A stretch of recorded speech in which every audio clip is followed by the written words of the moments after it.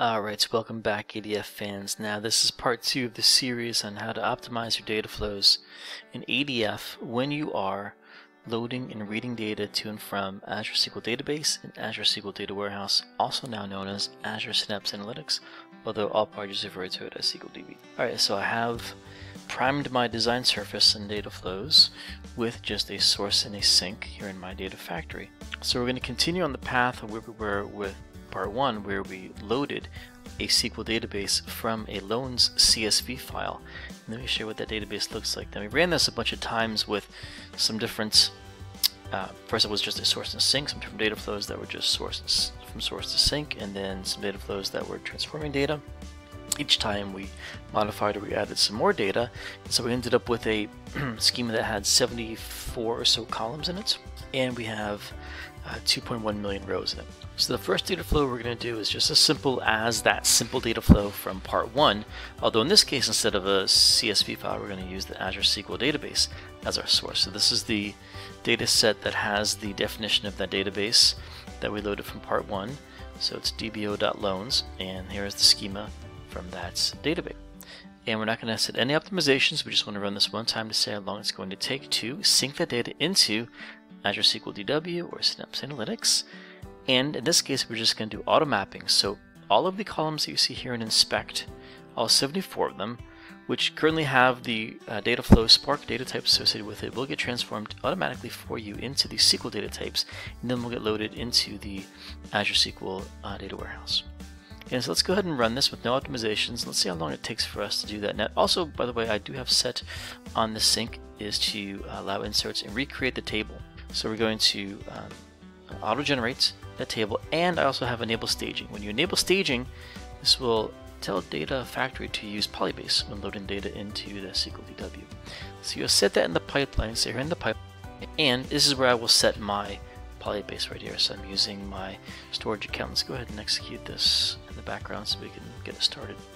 Now with no optimizations, we'll see how long it takes to generate that new table with the schema from SQL database into Azure SQL DW.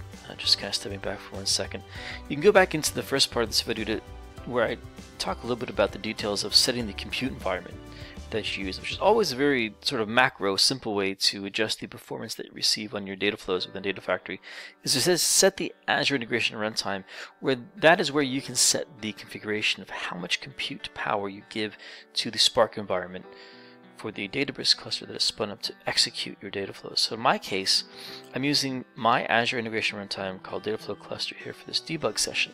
And so as I'm running this is using a cluster of memory optimized compute with 80 cores, 80 cores. So keep that in mind. We're going to use that number of 80 cores for setting partitioning later on to optimize this. Right now we're just using all defaults, and now I'll go back into pause mode and I'll come back when it's ready.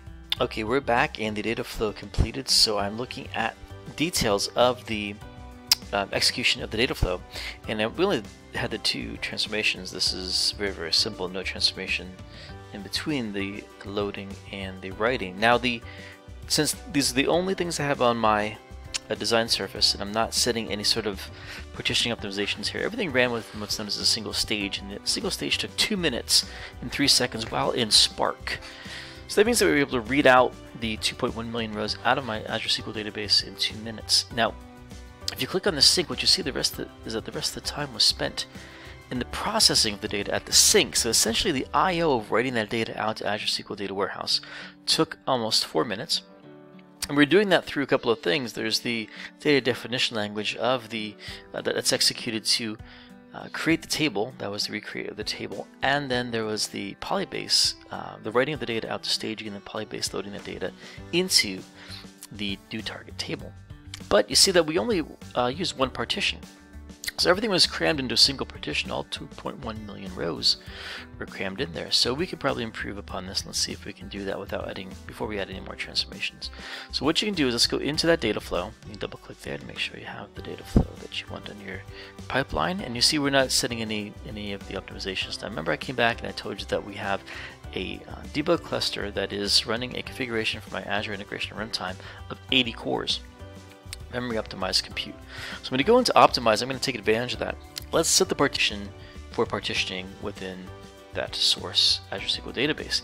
Remember, I said that I'm using a configuration of an Azure IR that has 80 cores of memory optimized compute for my debug session. So I'm going to take advantage of that. I'm going to set my number of partitions to 80, and I know a little bit about my data, so I know that I have high cardinality of my ID column. So what I'm going to do is I'm going to use that as my source optimization for partitioning with 80 partitions.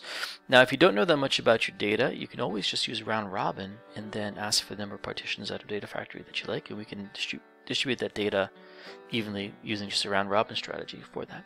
Now, on the sync, let's set some optimizations on here as well. Let's set partitioning here. We don't have, of course, that source optimization here, so instead I'll use partitioning of hash. So we know that the IDs that we're using, we can hash that, and let's do 80 partitions on there as well. Take advantage of the number of cores that we have on our computes for this session. Let's go back to the pipeline, and we can rerun this. Now I have recreate table set on the sync, so Data Factory will recreate the table, so run the DDL and the DML, as well as use Polybase to stage the data and then move the data into the new table.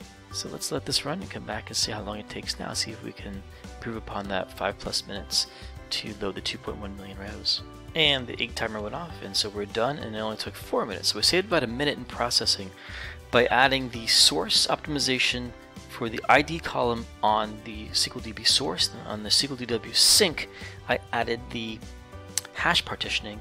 Both times I used 80 partitions, and I did that based upon the number of cores in my compute environment. Let's take a look deeper into the data flow. Now you can see that we have nice distribution of data across 80 partitions and the single partition we were stuck with the first execution, which breaks up the source to sync into different stages and allows us to optimize the reading of the data to just 2 minutes and the writing of just 8 seconds. This all is what occurred in Spark and data frames very, very fast. And then on the sync side, it still took the 3+ minutes to execute based on the driver in the I/O of the database, which is natural because it's creating the table, staging, and moving the data into DW. Okay, so that's optimizing for just source to sync, but that's a very simple move over to this one here now. So what I'm going to do now is I'm going to add an aggregate. So an aggregate is going to create a situation where you have your data distributed 80 ways, but sometimes when you aggregate, that actually is a little bit less optimal for an aggregation because the data needs to come together to a single place.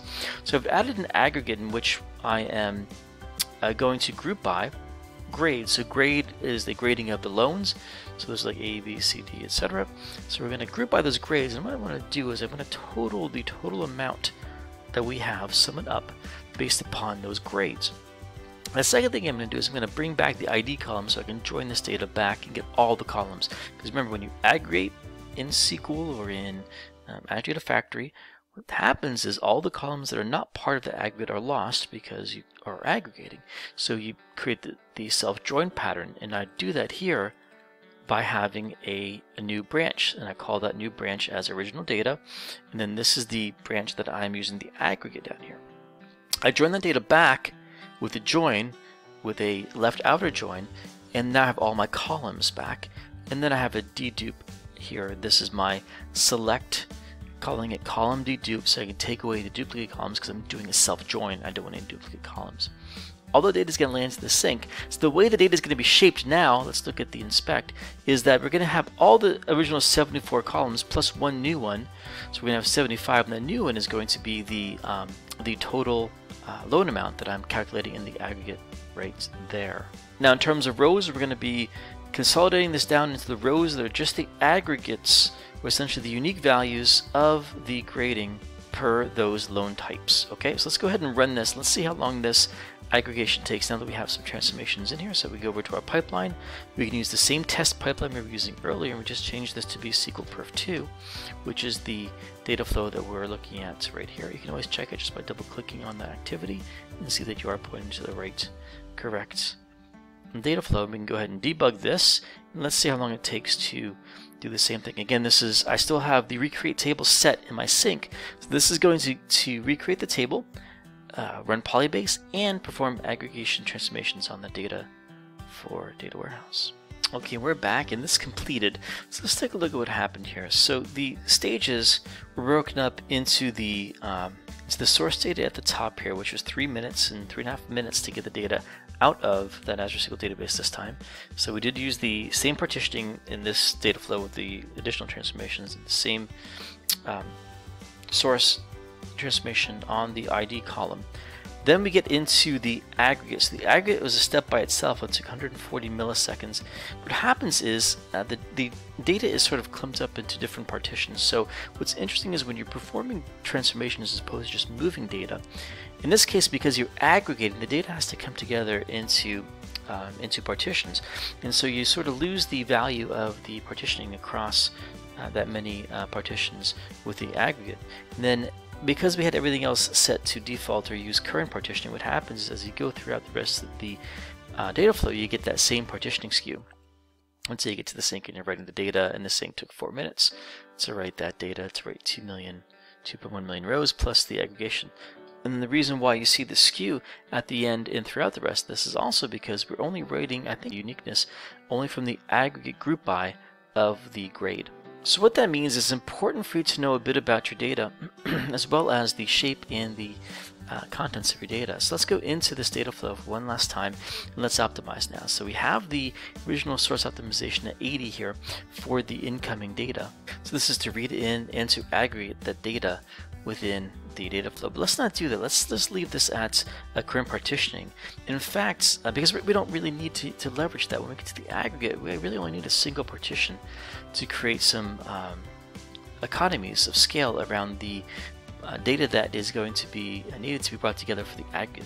What we can do for the rest of this is we can leave these optimizations set as they are, and back then on the sink, I'll also use current partitioning there. But there is one other optimization I want to do. On the join, we have this broadcast capability. I'm going to set the left aggregate to broadcast because there's only 19 or 21 rows it is on that streams that can broadcast. What broadcast will do will take the data streams, push that data down into the nodes for processing for that join in Spark, in the Spark node. So it's very, very effective that way. So let's set those, and we'll go ahead and run this again from the pipeline, and then I'll come back to you when this is done. Okay, we're back, and we completed in 3 minutes. So we took over 2 minutes off of the execution of this processing of these 2.1 million rows with those changes. Let's take a look at the details of the monitoring of the data flow. So back on the source, where we had changed this from the 80 partitions across the hash of the ID column, we instead just said use default, use current partitioning. We were able to get the source read in just under 2 minutes. That's very good. And then in the aggregate, because we're no longer spreading the data out across 80 partitions, we are now with one single partition for the aggregate, and the aggregate worked very, very fast as well. And what happens then is that is able to then leverage the join with the broadcast capability to push those 21 rows into memory and then do the lookup and do the join from there, and the rest of the data flow then just uses that current partitioning and is able to sync the data in 2 minutes into Azure SQL DW. And so let's just take a look at the data so you can see real quick what that looks like. So we have those 21 rows, and the data is all the columns brought back together with that total loan amount that I aggregated. And so just a quick recap on what we did in this data flow to optimize this set of transformations was to go back to current partitioning for the source, single partition for the aggregate, and then how we broadcast that into the Spark node. That's it. Thanks for watching.